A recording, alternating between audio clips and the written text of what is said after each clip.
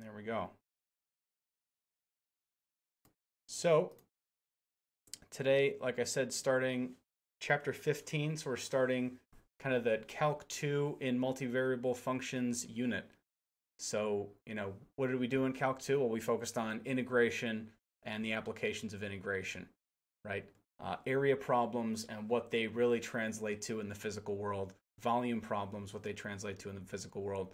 And now we're going to see how that scales up when we were doing that in 2D essentially, and now we're going to be doing it in 3D or, n-dimensional integration. What does that mean? How does it look? How do we carry it out? So we're going to start with a quick refresher on definite integrals. I like to refresh on the Calc 1 idea or the Calc 2 idea before extending it. So we'll do that, and then we'll punch through again some applications and examples of these things. As always, stop me with questions as we go. So let's start with some notes, and we'll recall the following from R2 Calc 2, and really the end of Calc 1, really. That we had this operation called integration on a function of our input. And what this really translated to was on the graph, if we had our f of x between some interval a and b, well, really what I'd like to do is draw it like this. It gave us the area under this curve, right?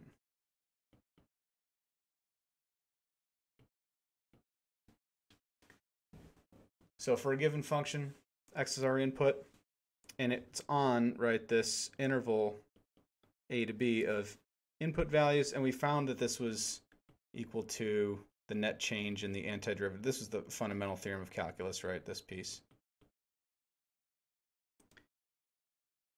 We're really just focusing in on this here today, that this equals the area under the curve.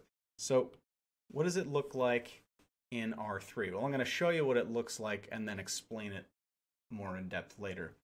But I just like to have this parallel next to each other. So in R3,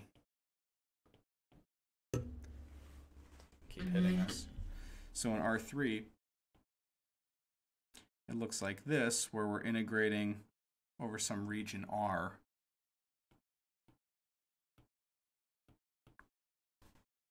A function of two inputs.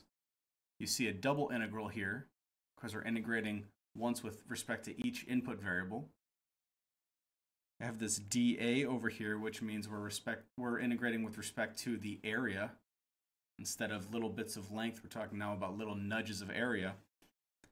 And so what this is going to correspond to is a total of volume, right? Because what do you get when you multiply some number times little bits of area? Well, you're summing up now volumes instead of areas, right? Because you've added on a length to the width and height. Not added on, multiplied on. So it might look something like this. Right, and what we usually do is we break it up with 4 limits of integration here, and we write it, in this fashion, where here's a and b along my x-axis, here's c and d along my y-axis. We call this region R, and this is like my input space, just like this over here was my input space, right? And so then I might have some surface that's defined by f of xy on the top, doing something like this.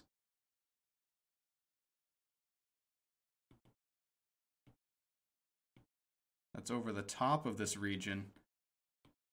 And what we're really finding with these double integrals is the volume of this solid that you see here, sitting above R and resting beneath this f of xy. Okay, so that's kind of the leap we're making today. And then again, applications of what we can do with it. And this is really just the beginning. You'll remember that integration is not just, 10% harder than differentiation. It's quite a bit more challenging than differentiation. So there's going to be some stuff that we got to contend with here. The setup I've drawn for you right here is a very nice input space, right? Before, we only really had one option. You could only worry about your interval of one dimension. But now my input space could be a rectangle, it could be a circle, it could be some irregular region, right? And it's like, well, how are we going to integrate over something that's, irregularly defined? What would that look like? So we're going to have to deal with that. We're actually going to eventually come up to changing coordinate systems as making the integral easier, right? So shifting the way that we orient ourselves, so moving to spherical or cylindrical coordinate systems when things are round, which might sound a little crazy, but really it makes problems a lot easier. Think about, remember from polar coordinates, that's like an extension of polar, how, let me write this down here.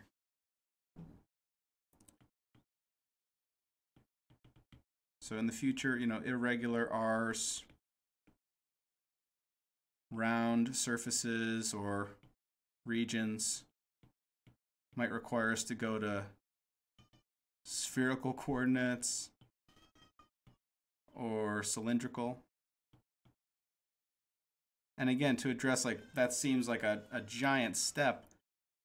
But remember, rectangular versus polar in R2, we'd look at a circle which has this really bummer of an equation, x squared plus y squared equals r squared, which, isn't an explicit equation, can't be solved for y, versus, in polar, we might see something like r equals 1, that's the unit circle. So how much nicer is that to deal with than x squared plus y squared equals 1, right? So eventually we'll be looking at that to simplify these problems, but today, just becoming accustomed with the idea of integrating along multiple dimensions. And I do apologize for Bowden. He's really getting after it in there. Can you guys hear him? No? Okay, that's awesome. See, he's wailing. So, protesting nap time, aren't we all? So, we have simple situations today. Round and regular stuff we'll deal with later. And again, just to remember that integration's harder than differentiation. So, remembering your differentiation rules will just make this easier. But let's jump into it here and review the definite integral process.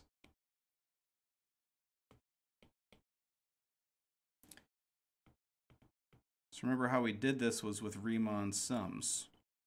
And we would take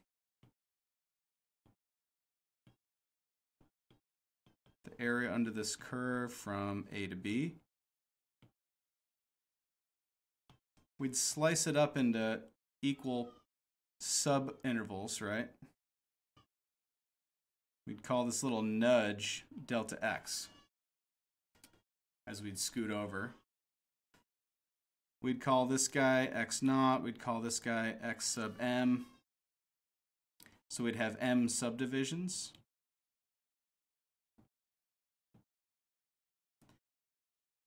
And then on each subinterval, we would pick some point. So here's, x2, somewhere in the middle, so we'll call it x2 star. Somewhere in this interval, we'd pick that point on the x-axis and then grab its output value, f sub x2 star. And what we would go ahead and grab is this little rectangle with a top that's not perfect, and we'd be able to approximate the area by adding all these up, right? So here's, some delta x times f of x sub I star equals this little area of this guy. Total area under f of x from A to B was approximately the sum from I to m of those heights times delta x. right? Remember that sigma is just total them up. And so we do our best to approximate these. And we knew that as m got bigger, accuracy increased, right? The more subdivisions I take, I make those things razor thin. We take the limit of that process, and that's what gets us the definite integral. It gets us the exact area under the curve.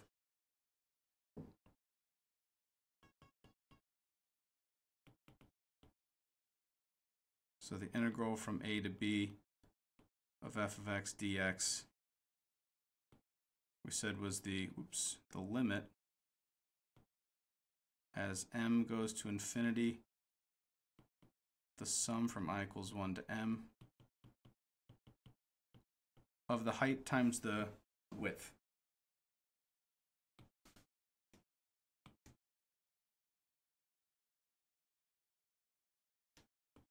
That's the total area under the curve. So they were interchangeable in that way. And again, we called this here like our sample point. And depending on what point we chose in the subinterval, that determined what rule we were using, right? So choice determined whether we're using the left-hand sum, right-hand sum, or the midpoint rule, or trap rule, etc. Right? Remember those numerical approximations. So where I choose it gives me that algorithm, or you can just do it manually and choose one for each subinterval. But we call it xi star to represent that's the sample point. And I'm going over these details because it's nice to have this to draw a line to when we scale it up a dimension. So this is the area under this, and again I want to highlight from x equals a to x equals b.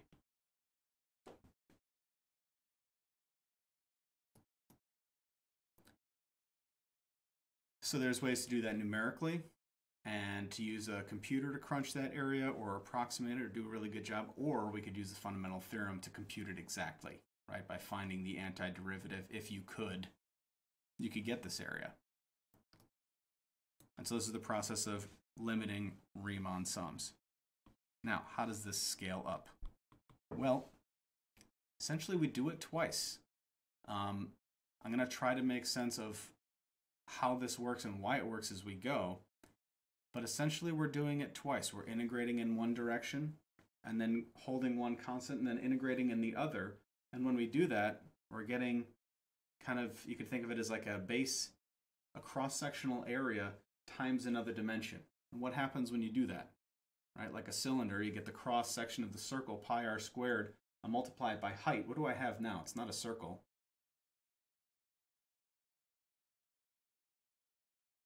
Cylinder. Yeah. So that third dimension makes it volume from area. So same thing, if I integrate in one dimension, I'm getting area. Then I multiply by another dimension, I'm going to turn it into volume. So that's what we're doing. So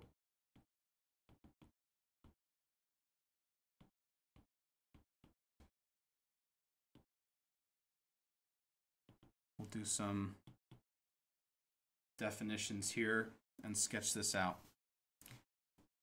So let's let R be this region. And I'll first define it like this. But this might not mean much to you. This is the Cartesian product between these two intervals. And what this really means is it's the set of all points x, y, such that x is between a and b, and y is between c and d. But it's helpful to think of it like this because you can think of, all right, it's one interval times another, so I'm going to get a square from two lengths, right, or a rectangle. And we'll let z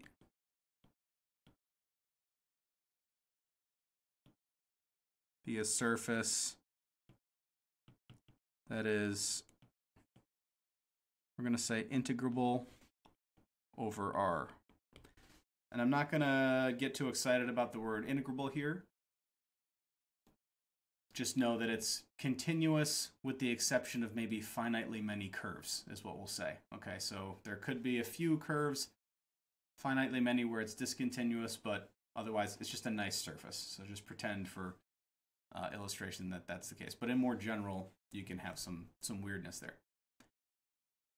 So we've got the surface on top of this region. So let's sketch out what we're thinking. So again, along the x and y, I've got some a to b and some c to d. Here's my z-axis. So then R is this rectangular region that's sitting out in the xy plane.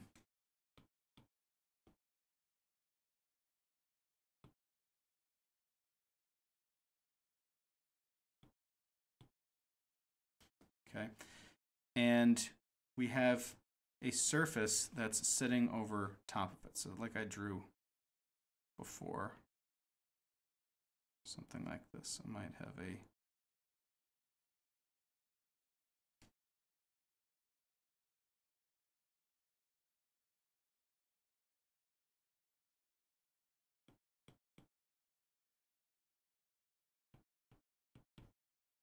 all right. So these are over these boundary points here. Okay. So I'm going to talk about a third structure here. Let S be the solid that this forms. Okay, if I project walls down from this, let it be the set of x, y, z points such that x, y are in the region and that z is a function of x comma y. Actually, let me write that better.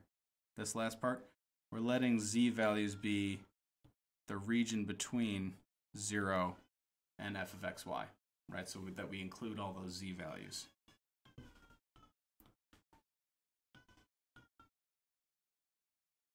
So S becomes this block with a weird top.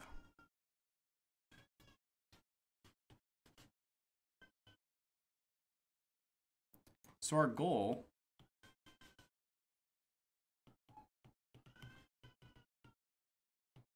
is to find the volume of S, because this will correspond to the definite integral in R3. So let's break down how this works.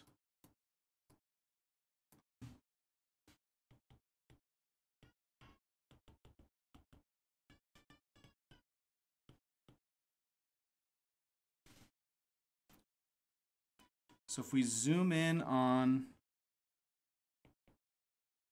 just R in the xy plane,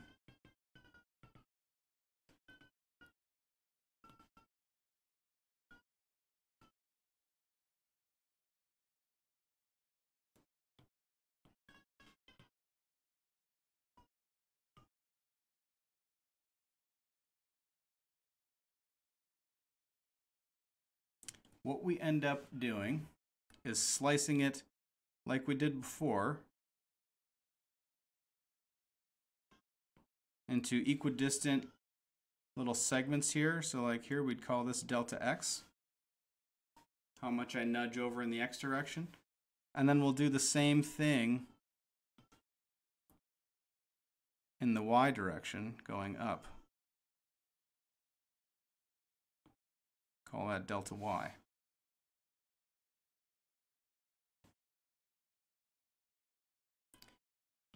And I should have made this bigger, so instead I'll just like kind of zoom in and blow this picture up here.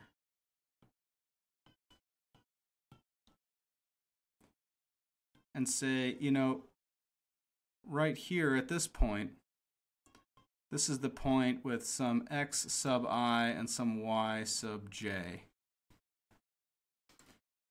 So here I'm letting, A be my x naught and B be my xm like I did before. And I'm going to do the same thing with y. Let this be y naught and let it go up to some nth y value. Where I've, got y1, y2 all the way up, x1, x2 all the way up to m. So for some random one I pulled in here, I'm going to call it xy, yj. This is where they intersect at these two lines. We'll call this rectangle in here r sub ij. And I might pull any point from in here to be my sample point. So we'll call that xi star yj star. Okay? So let's see.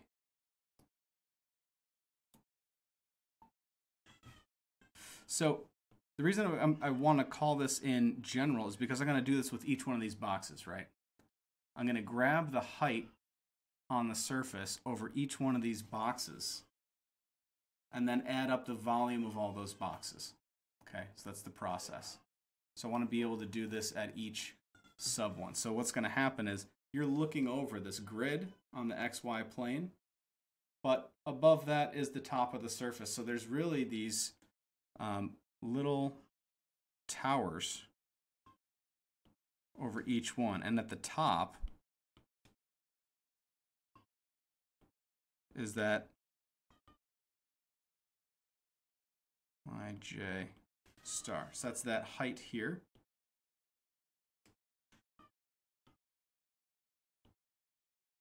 And then the length and width of this thing are delta x by delta y. So really the volume of each of these is that height, f of xi star, yj star, times those little bits of area, which are delta x times delta y. And so the reason I break it down like that is so you can see this is really equal to the height times some cross-sectional area, A. Right? Like the face of the box times the height.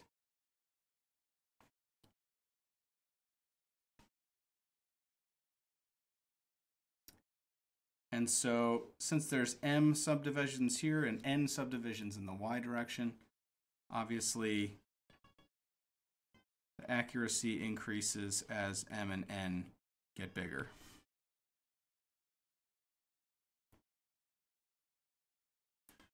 So I'll show you what I'm talking about with a visualizer here.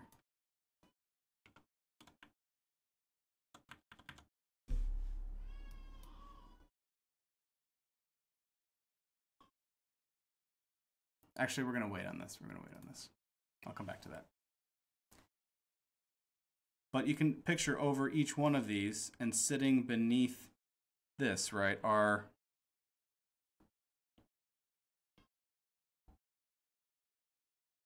these little boxes that we're going to sum up.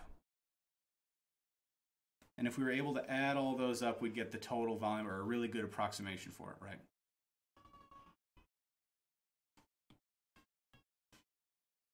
Okay. So we'd say that the volume is going to be approximately the double sum, I equals 1 to m, j equals 1 to n, the xi star yj star heights times what we're calling delta A, where your delta A is really delta x times delta y.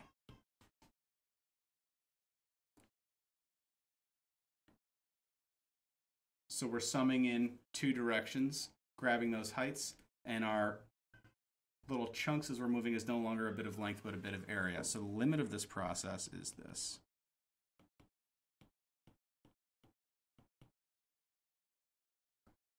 We call it the double integral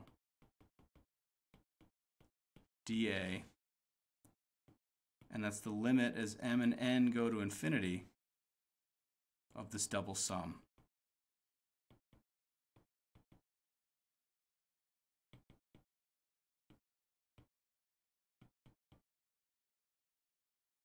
Delta A.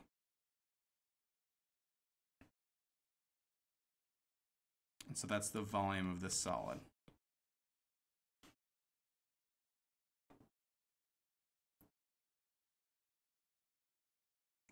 We're going to go through an example to show you exactly what I mean by this, and then we will use the visualizer.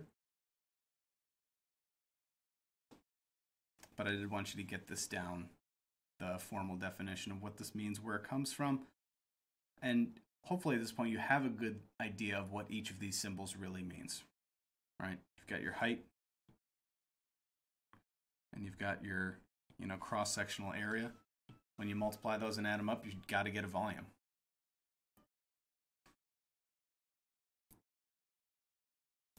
All right.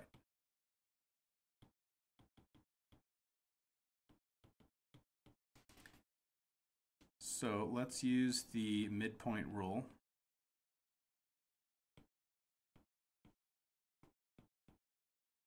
To estimate the volume.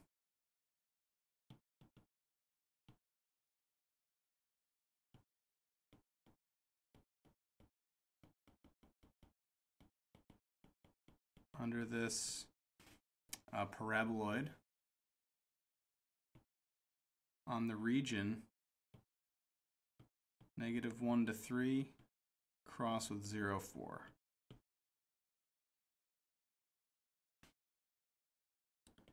With 4 subdivisions on the x direction and 2 subdivisions on the y direction.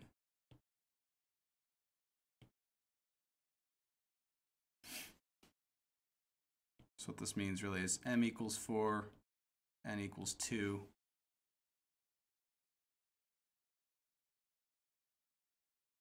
And this will give us an estimate of the double integral. So a really important part of this is actually to sketch it out. And you don't need to sketch the surface. We're going to do the 2D kind of overview.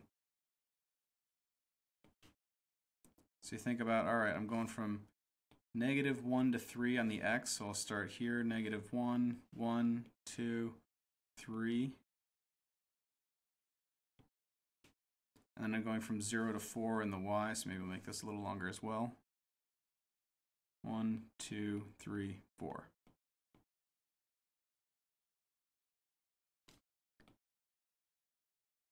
And then how am I going to slice this up? Well, it's 4 in the x direction.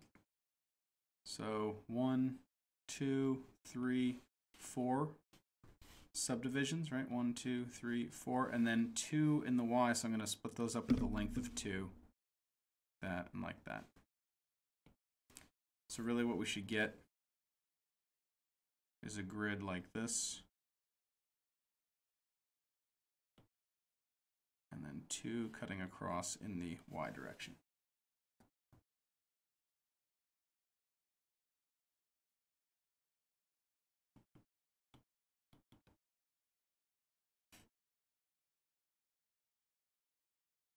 All right, so we're using the midpoint rule here.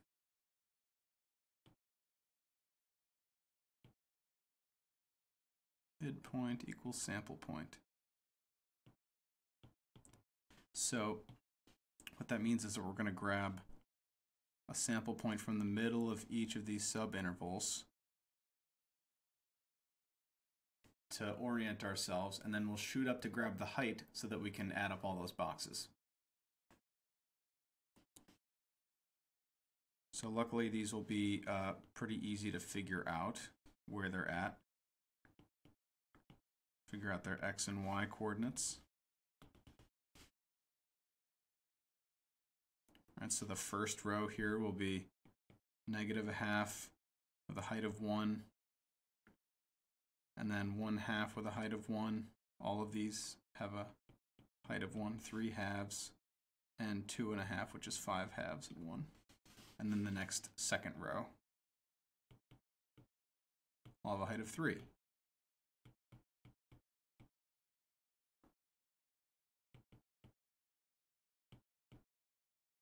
Everybody see where I'm getting these from? Okay. Anybody need me to slow down a little bit? I feel like I'm cruising. All right. So these are my sample points. We've got 8 of them, 1 for each rectangle. So if we're trying to estimate the volume, we know the volume is the double integral. And I'm writing this just to kind of remind us what this thing is, and that's approximated by the sum from 1 to m and from 1 to n.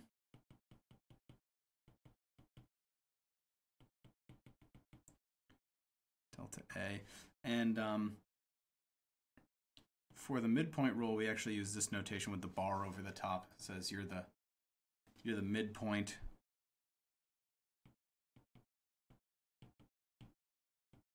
of the interval from x sub I minus 1 to x sub I.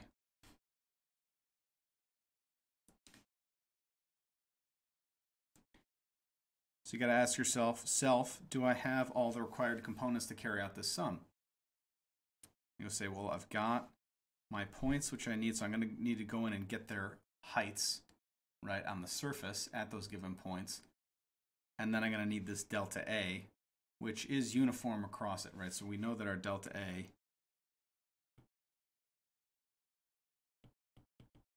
is what, a width of 1 by a height of 2, so that's an area of 2 for each of those. So we're going to want to get the heights for each of these input points. But we can do that on the fly.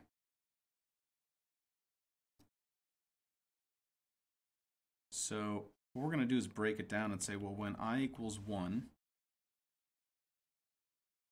then we're looking at the sum. We do the, if you've ever done any, nested loops in a computer programming course, this is exactly the same process. It's hold one index constant, let the other span through, and tick that one up, let the other one span through, et cetera, right? So we're going to hold I equals 1 constant and then let j do its thing.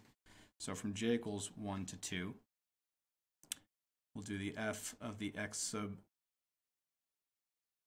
1, j sub, or y sub j's, delta A. We know delta A is just 2, so what I'm actually going to do is just write that in as a 2 here.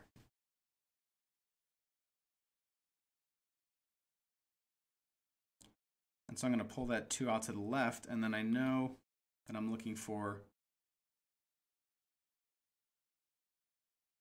the height at -1/2, 1,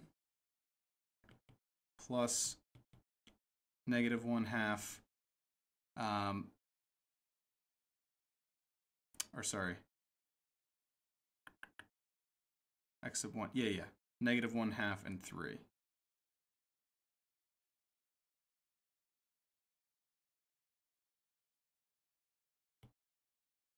Yep.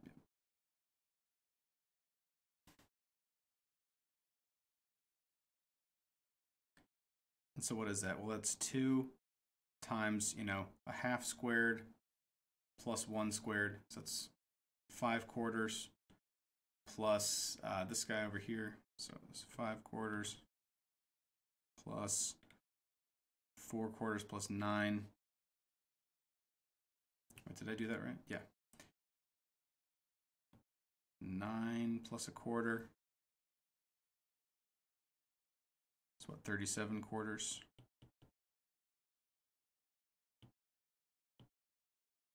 That doesn't seem right. 42. No, that's too much.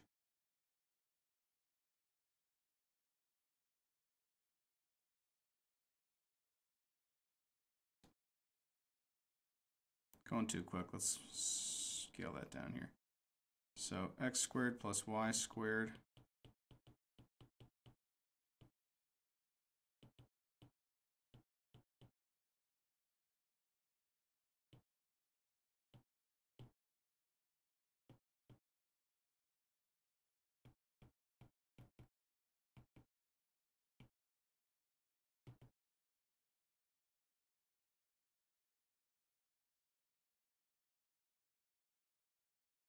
Getting that I should have 9 here. That doesn't seem to add up.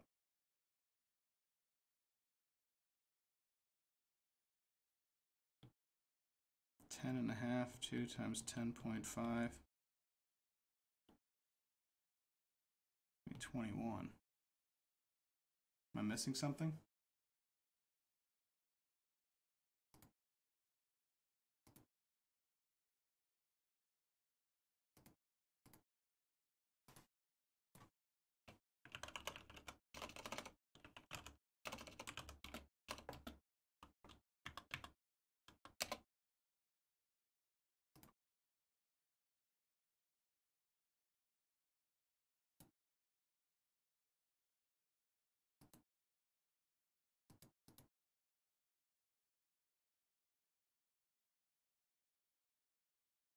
For the point, is it supposed to be like 1 and 3, or is it supposed to be like 1/2 and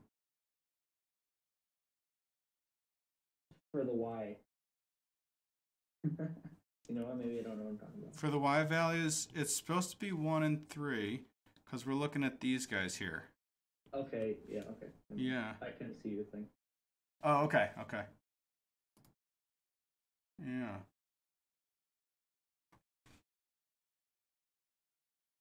Let's see what I'm missing here. If I can avoid an error, I will do it.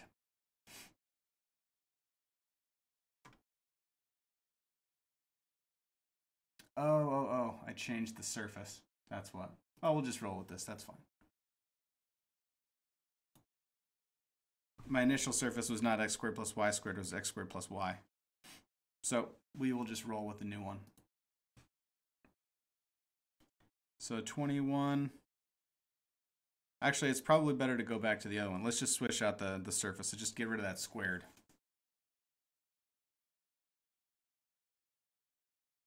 Make up your mind, Mally. Hey, lighten up, okay? Leave me alone. No, it'd be better to just go with the plan. So yeah, this is under x squared plus y. All right, so, because we haven't done anything with that yet, so let's go ahead and grab those. So this should work out to be 9. That's why I didn't see it. So that's 1/4 plus 1, all plus 1/4 plus 3, which in there is 4.5. So that's 2 times 4.5. Okay. So that's for I equals 1. I'm not going to make a slog through all these. We'll do one more just because that one was not the smoothest thing in the world. Let me make sure that went. Okay. All right, so for I equals 2, again, we're doing the sum from j equals 1 to 2 of f of x2 y sub j all times 2, which again will pull out that 2. And so the heights that this is giving us is, well, x2 is positive 1/2, and then the y values again are 1 and 3. So f of 1 plus f of 1/2 times 3.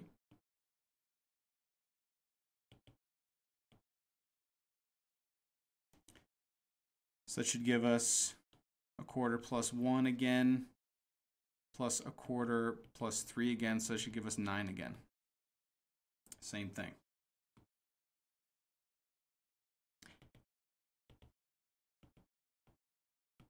And then I'll just write down the setups for these, but I won't make us do them.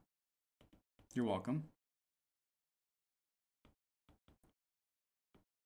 But you're, again, encouraged to go back and verify this process later. So this should be 17. And then actually maybe I'll have you guys practice one, just this one here. So for x sub 4, y sub j, what will this last sum amount to?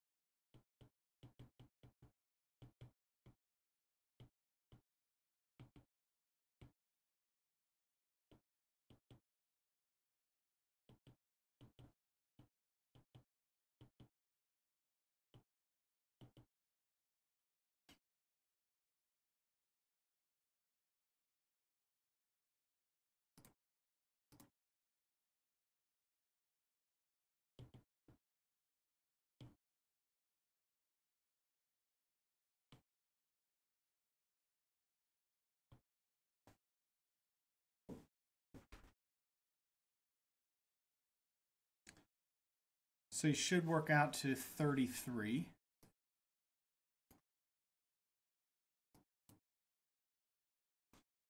Questions on that as a process? Seeing some puzzled looks. Let's walk through it real quick. So that last x coordinate was 5/2, right? And then I've got a y of 1 and a y of 3. So then we square the x and add the y, so 25 over 4 plus 1. Whoops. And so let's see, that'll be 25 over 2 plus 4 on the inside. If we want to get, have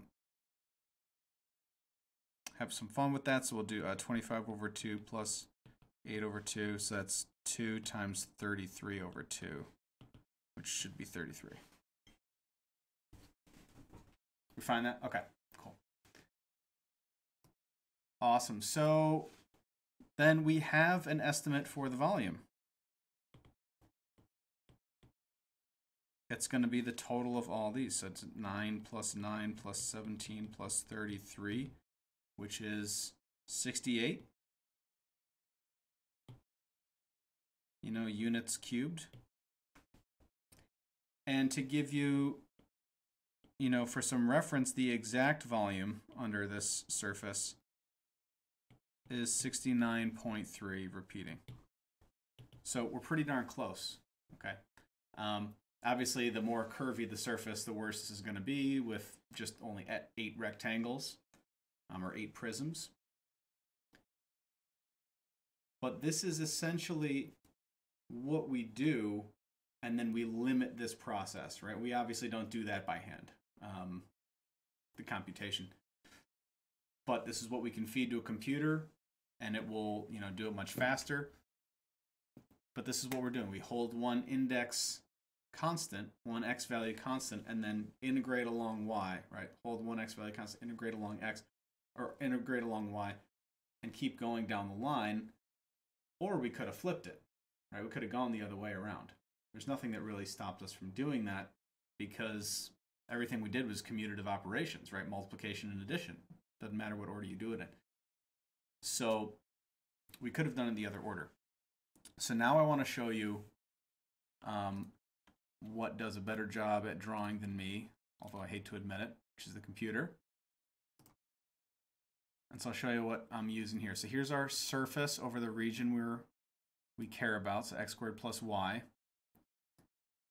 And maybe I'll zoom out a little bit so we can see it better. So it's this kind of, it's linear in one direction and a parabola in another. Let me try one more time to get a better view on it. Okay, like this, yeah. It's kind of got this angled perspective, and now what I'm going to do is draw in these Riemannian prisms. So you see it, I've got it sliced up like we did by hand here. And so it will draw in these rectangles that we just found the area, or found the volume of and then summed up. I don't know what this last one is here. Why do we have a...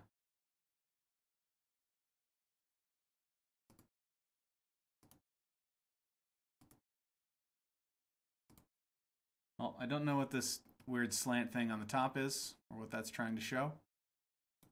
Maybe it's like the average, like the trapezoid rule.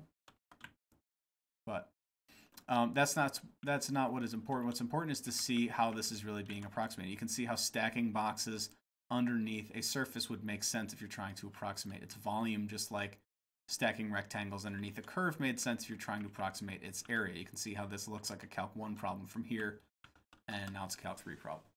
So I'm going to link this in the notes, and you'll be able to play with it. You can change the number of prisms you use, as well as the number of grid lines to get a better estimate. You can, again, choose a different sample point using this, which is pretty nice.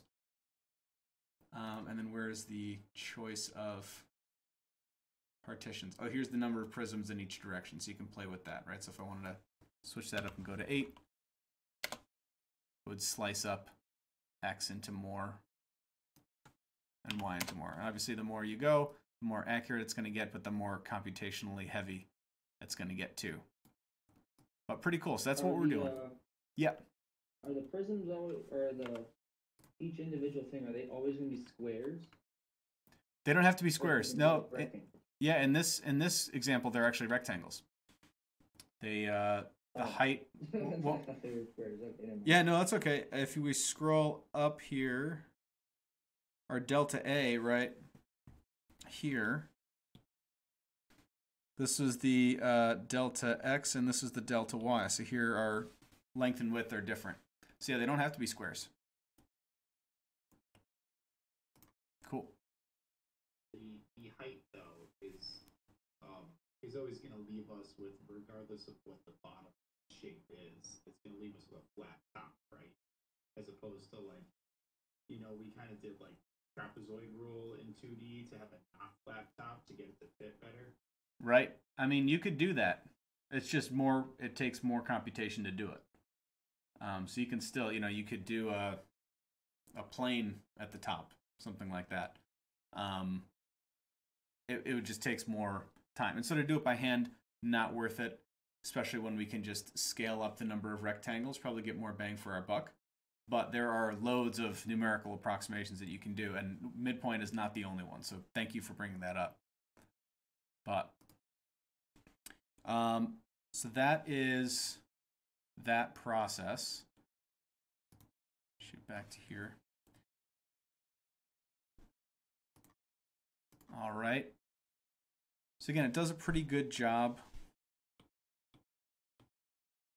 Obviously, mileage varies depending on the surface that you have. So that's the numerical tack. We can also go the analytic track, which is taking antiderivatives, right, to find these volumes exactly. And so we're going to spend a lot of time with this. We're going to rely on your knowledge of integration techniques. But we use the process, what's called iterated integration or iterated integrals.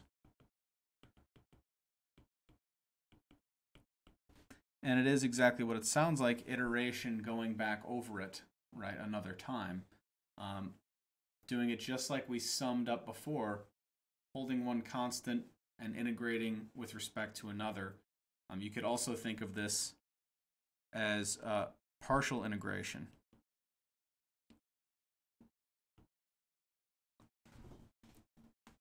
Because we are holding one constant and integrating with respect to one variable, just like partial differentiation. We held x constant differentiated with respect to y, and vice versa.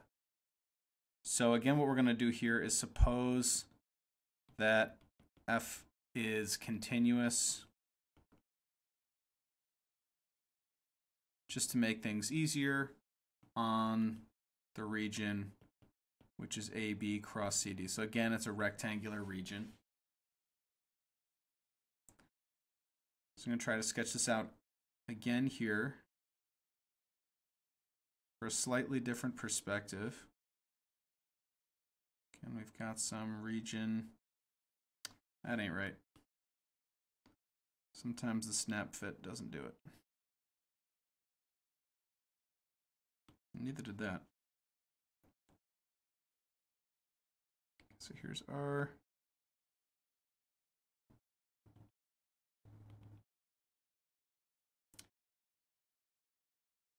So what we're going to do, and again, we've got maybe some surface up top.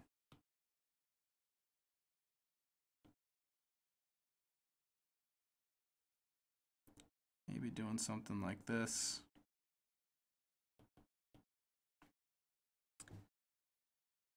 Is we're going to pin an x value. I choose actually. This would be easiest to see. So I'm going to pin an x value here. And then what that will do, will fix a cutting curve along this surface. And so we can shoot down here. So when we hold you know, x constant, and we go along this, maybe if I call it some x naught, this curve is really a two-dimensional curve where y varies and x is fixed. And if I wanted to integrate this thing, I could do so using Calc 1 / Calc 2. And you can see how it's over this interval of values going to give me a sheet. It's going to give me an area, just like it would do if you were doing it on your desktop, right, in 2D.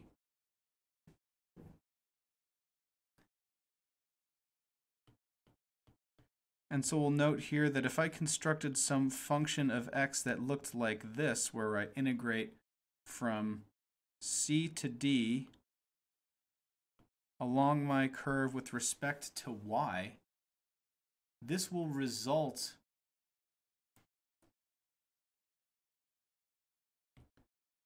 in a function of x.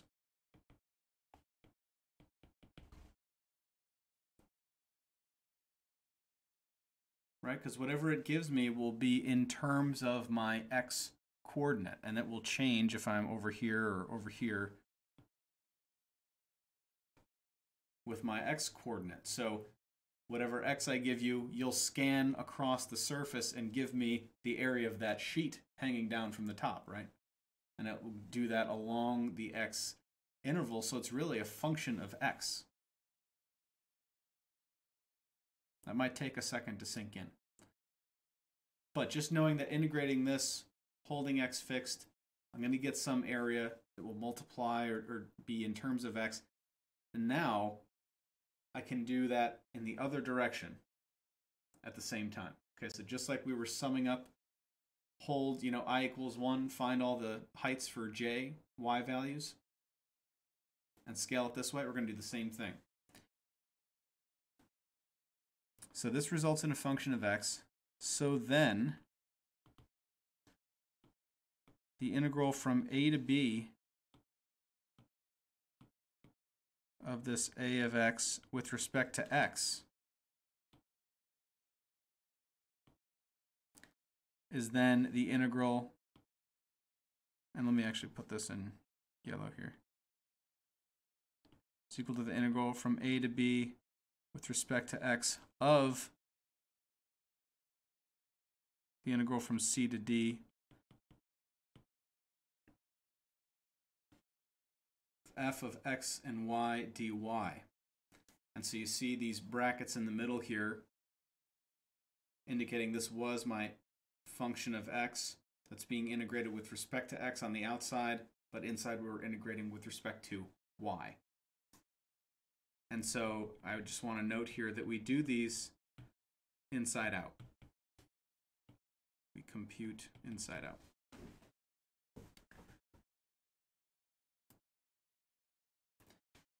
So we do the same thing, and then right across the other way, we go and find, this is going to make the picture a lot more busy, but we go and find the area this way, and in doing that, we're getting those rectangles again, we're getting those prisms again, and we're getting volume. So let's do an example here to drive this home.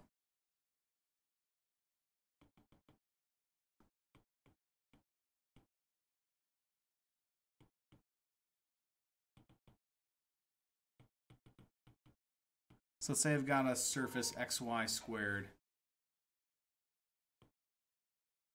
and it's over the region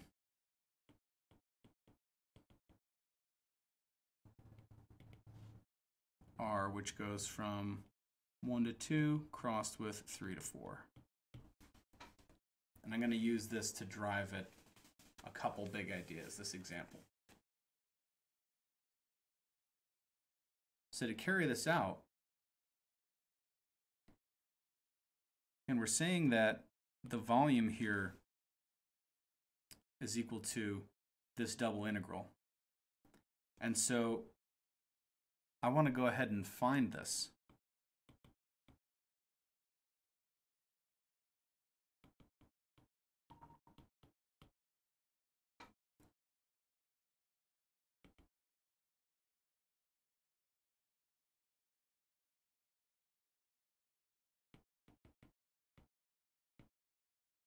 dx dy.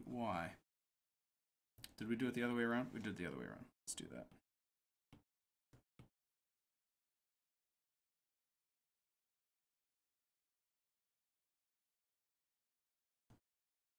dy dx.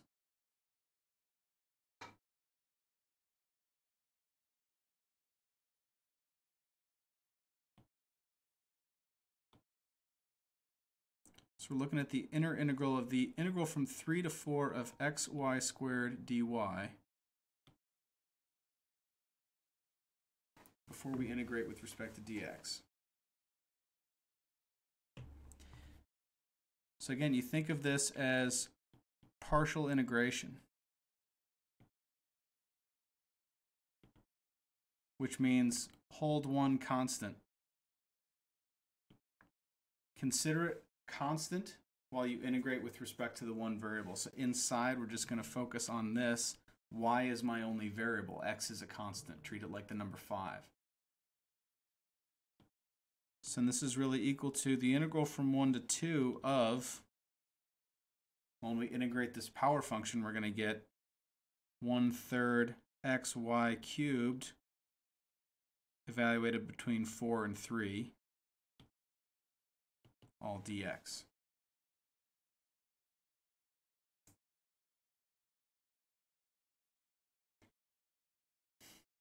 And so like I said before, we should evaluate this and then just get a function of x on the inside. So this will be 1/3 times x times, I'm factoring that out and just doing the difference. So 4 cubed minus 3 cubed dx, which is really, what's 64 minus 27? So it should be 37.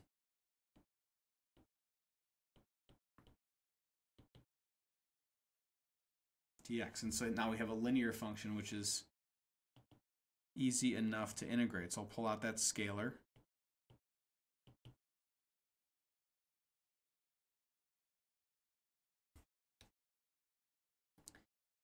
And so again, we treated x like a constant. And now y is gone from the equation, which is what we want. Integrate with respect to x.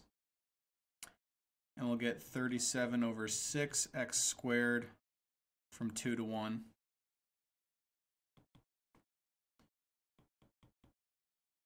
So that's what, 4 minus 1, which is times 3. So we get 37 over 2.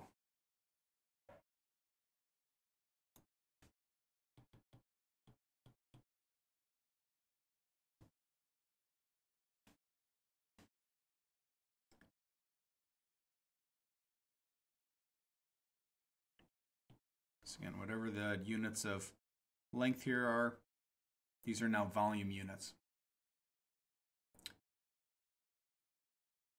So what did we just do? We just found the exact volume under this thing, right? We were able to do much better than numerical approximation because we were able to integrate in both directions.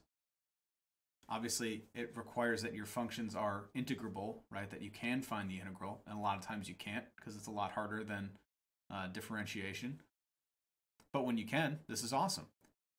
So the next, well, let's see if you guys come up with it. I was going to say the logical next question is blank, but what's a question you have about this right now?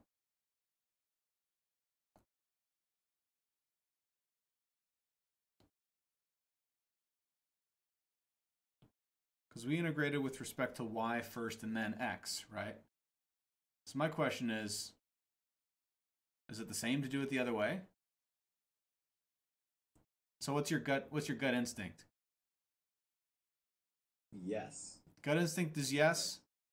Seeing some heads nodding. All right. So what I'd like you to do is try it quickly. Try it the other direction and prove it to yourself.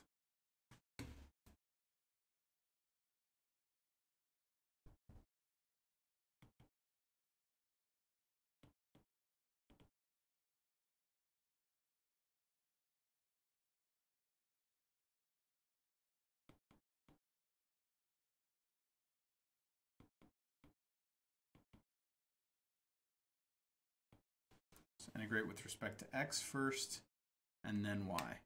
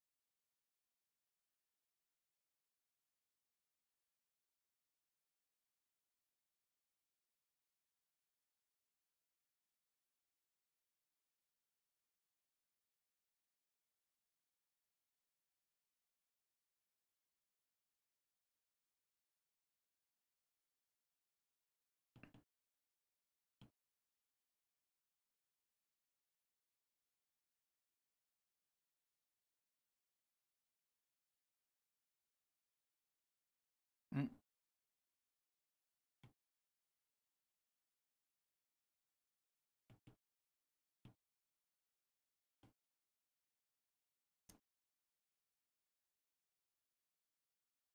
Did I goof something up here?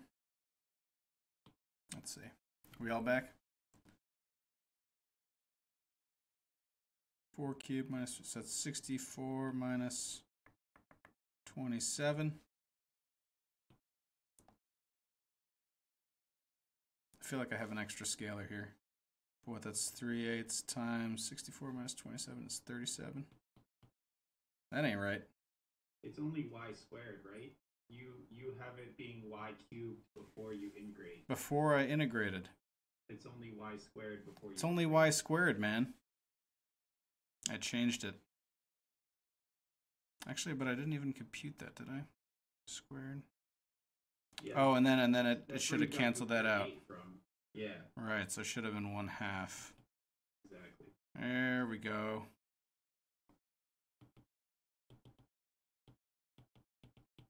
So, seemingly different, only if you integrate before you integrate. So, yes, it is the same. Why is it the same?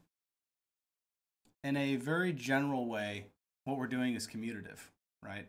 And the intervals that we're integrating along aren't very complicated, so we don't have to account for much. There are situations where this doesn't apply, but in general, if you have this setup where f is nice and your interval is rectangular, there's this theorem that applies called Fubini's theorem. And it says exactly this, that you can switch the order of integration.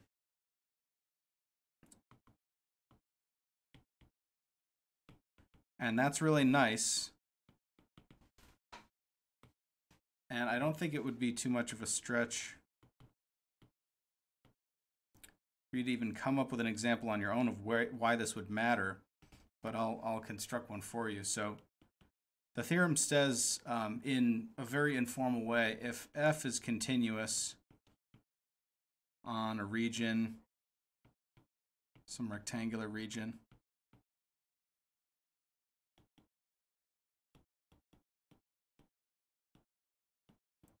then you can switch the order of integration.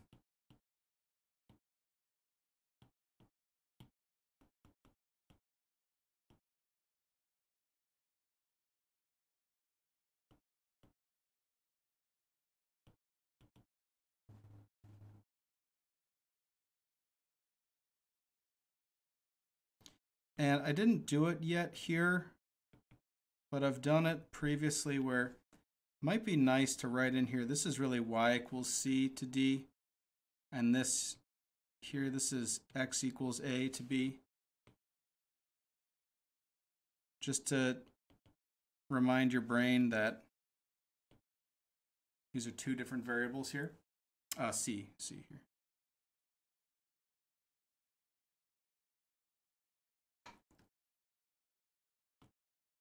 Also to maybe draw in some brackets to remind yourself that you do these inside out.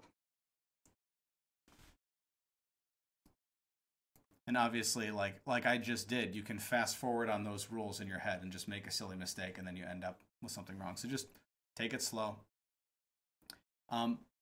But why this is nice, there's a few reasons, but one comes down to the computation end of things.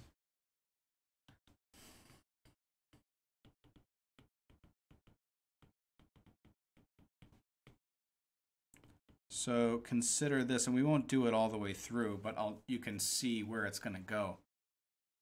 Consider the double integral from x equals 2 to 4 and y equals pi to 2 pi of x sine xy dy dx. So if I do it in the order that it's currently in,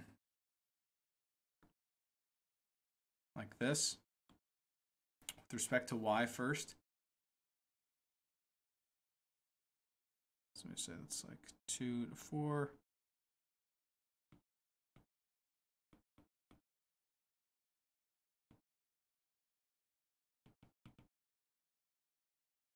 Well, this would leave me with a pretty nice antiderivative inside because x we're treating as a constant, right? So it's a scalar, and the antiderivative of a scalar times sine with a scalar times y on the inside, it's not a bad antiderivative, right? So the antiderivative of this ends up being negative cos 2 pi x plus cos pi x dx when all said and done. Because this thing becomes what? Negative cos xy when you anti-differentiate.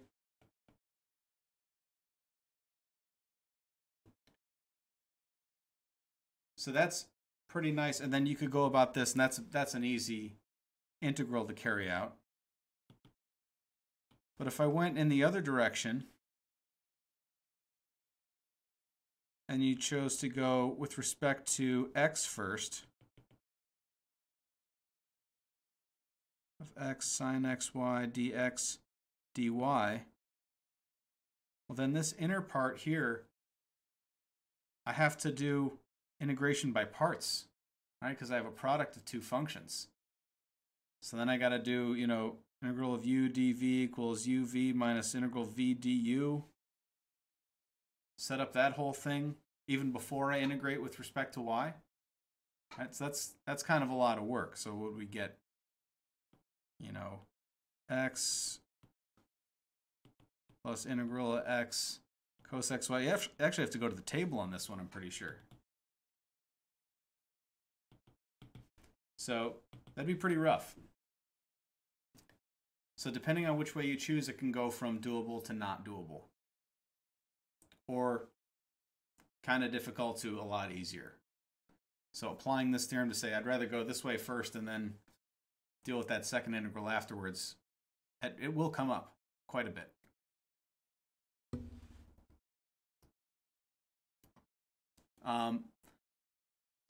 At the end here, what I want to do is just kind of arm you with some pretty, I'm not going to say they're easy to see, but they're logical conclusions that follow from what we've done that will help you in your practice problems greatly.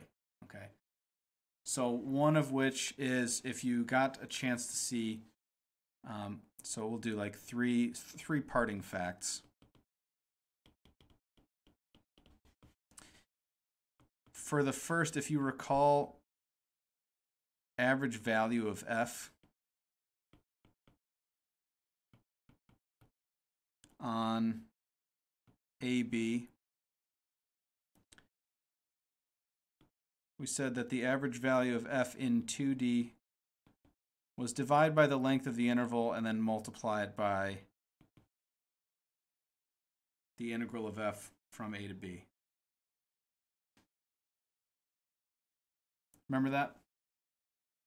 It's like the weighted average. See it?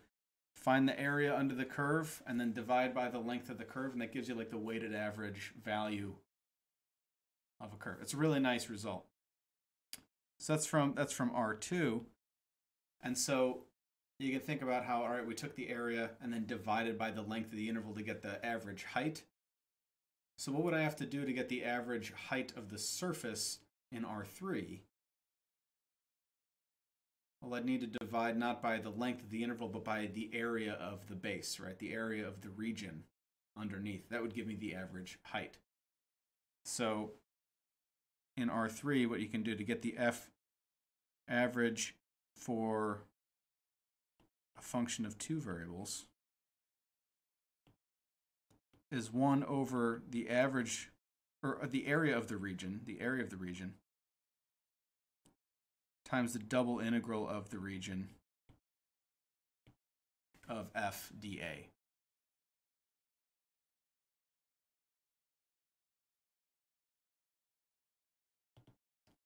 So again, if you didn't cover this, it's okay. It should make sense, right? Like your average test score, you add up the values, then divide by how many tests you have. That's the discrete version. This is the continuous version of that. So this is a very widely used application of integrals, is finding the average value of a continuous function that's nonlinear. So, but I'm not gonna do any examples with that because it's literally just dividing by the area, which if you have a rectangle, length times width, right? You guys have got that. So, two other facts that are maybe less obvious. So one, which is really nice, which is if, I'll say, if f of x, y can be split into g of x and h of y, particularly not split into, I want to be careful, times only. This does not work if they're added together. If it can be split into a product of two functions x and y, then the double integral over r can be split into the two integrals where one is integrated with respect to its own input.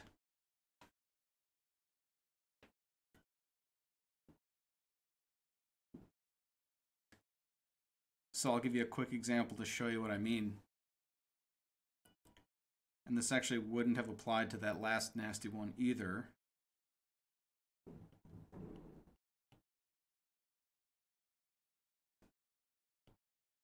So we'll say, find this where R is the region from -2 to 3, cross with 0 to pi over 2.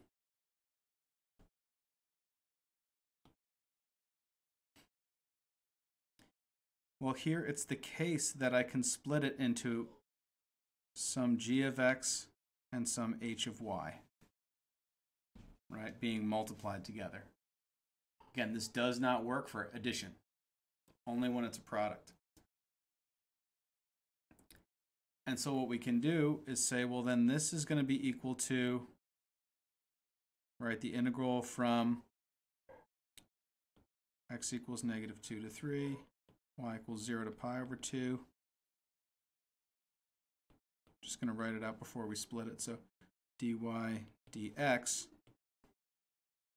can split it into a dx integral and a dy integral.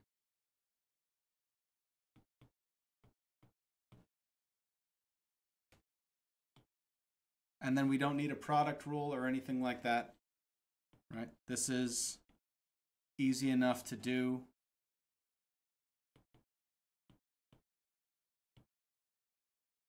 We get this here, and then this guy over here. You'll have to go to the table of integrals, or use that nice trig identity, right? But now this one's easy to do. because there's no squared term. But you should work this out to be 5 pi over 8 if you want to finish that off on your own.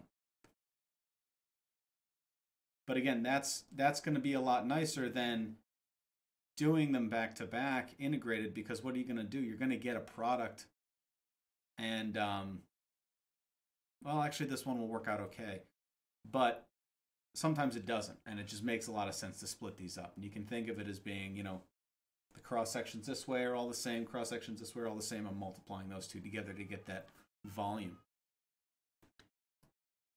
So it's a nice one that comes up often. So if you can spot it, you know, that's good. And again, this does not apply.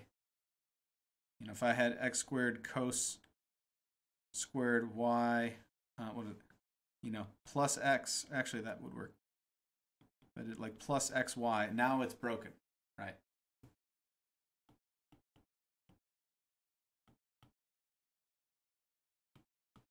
Does not apply. Has to be a product. And then the last fact. Did you? Yep. Just wondering, can you, like, for instance, that one that it's broken on, right? Yes. You can't, like. Actually, is it broken here? I was thinking, can you, like, factor out an x? And then... Yeah, you totally could. What should I do to make this better? Oh, if I had this. Thanks. I had a different one. I actually had brackets around this. I guess my question was deeper than that example. It was, if you can factor something out, can you then treat that thing that's multiplied as its own thing, even if the thing that it's multiplied by is still going to be a double integral? Can you essentially, like, factor out a single integral and then just to make the double integral easier to do? So, like, for example here, let's see if this is what you're talking about. I could factor out an x squared here and do just that. Right, so I can rewrite this as the integral of x squared times 1 plus 3 cos squared y dy dx. And now I have my, here's my g of x, here's my h of y, and this does apply. Is that what you're talking about? No, I meant, like, in a situation where, it, like, take this same example you have, only let's say you have cosine of yx there. Okay. So after you factor out your x squared, your second half of it is still going to be something that has y and x. Yeah. Can you do g of x times a simpler double integral? No. Okay. Because this is no longer, yeah, because that input now impacts the heights of the other one. So they have to stick together. Good question. This only applies if you can do it just like this.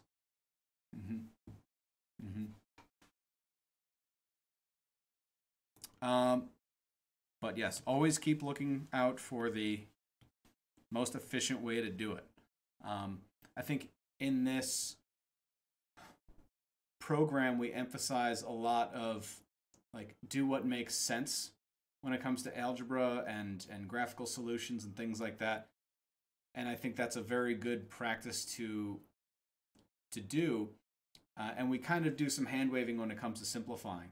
Here, you're going to want to take care of that bookkeeping as you go and be aware of what you're doing, because it will, again, if you don't simplify something that could be simplified easily, you didn't spot it, you left something in brackets, and the scalars could collapse or something like that, you are making yourself, it's like tying your shoes before you put them on, you know what I mean?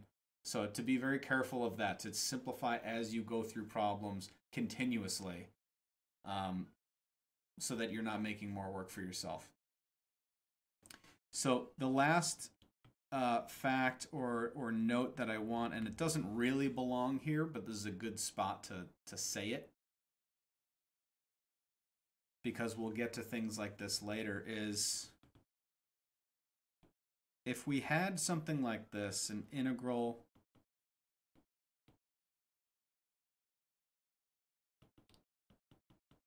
let's say it's like this, and it's just with respect to y. A partial integral.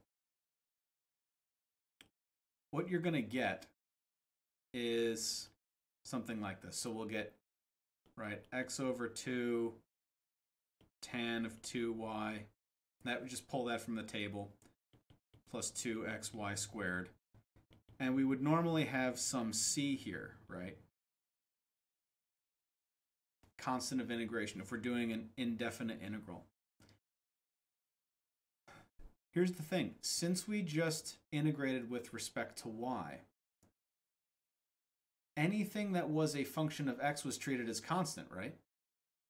So really, we should not think of the c as some general c, but as any function of x, because it was being treated as constant. So if you find yourself in this situation, this should really be g of x, because x was treated as constant in this moment. So the derivative with respect to y of g of x is 0. So when we integrate back up, we're going to get a function of the other variable because it was held constant, right? So that's why this isn't g of y, it's just g of x. So that's sometimes confusing the students of why, I just integrated with respect to y. Why am I getting a function of x as the constant? Well, it's because x was being held constant when you integrated with respect to y, right? That was varying and x was pinned. What if it's not just x and y? What if you have like another variable in there, and you had to hold two of them constant? So same thing. Yes, you would have a two variable function of the other variables, right? So if you had a triple integral, which we will come across, and we do partial integration, that constant would be, let's say we integrated with respect to x, Nate, it would be some h of y and z. And that, we might have to contend with that later. So it's something we have to be mindful of. So this is down the road, but it's kind of a good place to mention it here. This is not a double integral situation, but it is related to partial integration. So it should kind of be in your mind now to kind of build that muscle. So that is it from me. Other questions on any of this from today?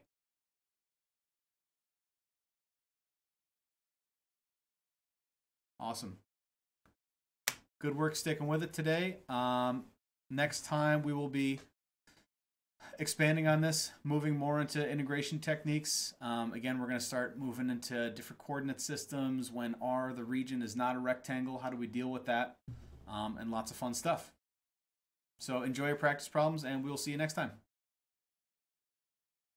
Later.